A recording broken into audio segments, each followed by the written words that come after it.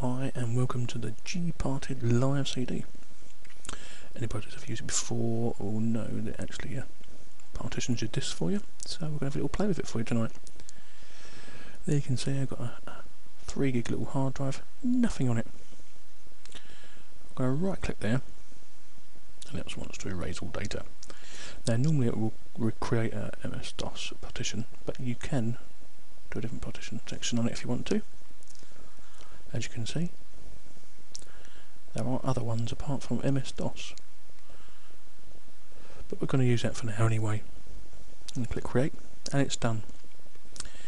So we'll have a little play tonight and just sort of see the sort of things you can do.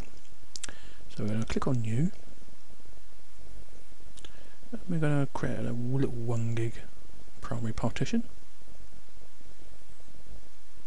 Once my typing gets fast enough, that is. I'm going to do it in ext3, I think, and we're going to click add. We click add there, and that's in the to-do list. So next we go up to the unallocated stuff again. We click on new,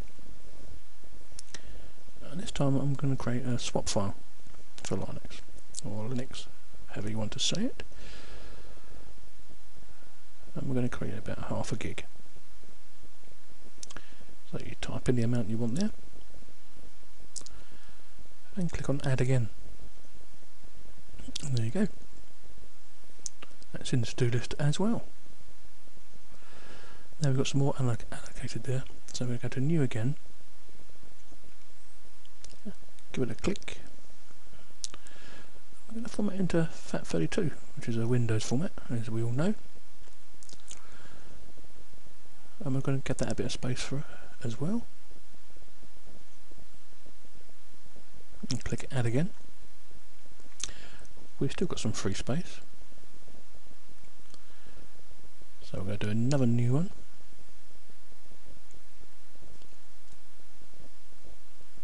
And we're going to do a different extension this time. We're going to be funny and do NTFS. No, we won't. No. Do X2. That was a joke.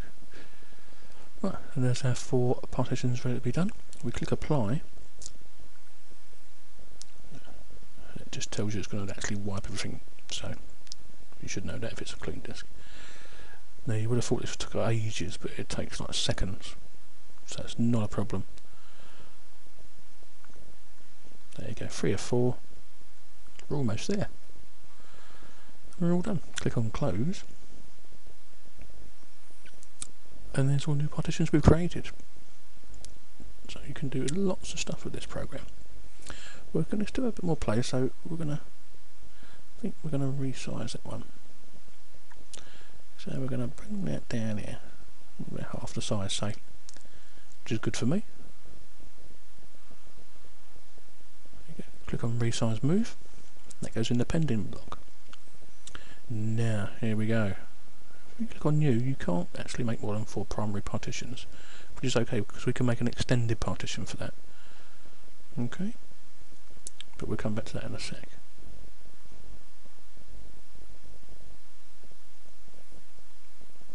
So we're going to delete that partition that we just made, make another new one, and make it as an extended partition, so you can have a few more primary partitions in the extended. So I'm going to add that. There's our free space again. We're going to do new.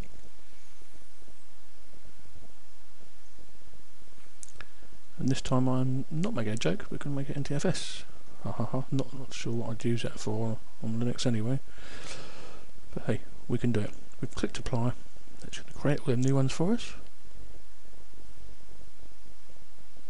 It doesn't take long. It scans for errors, but normally all hunky-dory, so no worries. Almost done. There we go. Click on close. And have a quick scan again, and there's all our new stuff we've made on that one little 3 gig hard drive. But I've not actually finished yet. So we're going to click on resize move, like we did earlier. I'm going to halve that basically.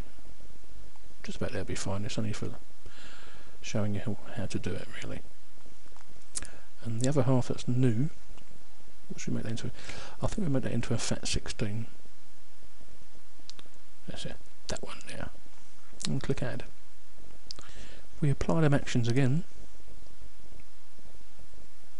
The machine goes through it. This is from a live CD, by the way. So you haven't got to install anything, just from a CD. And there you go.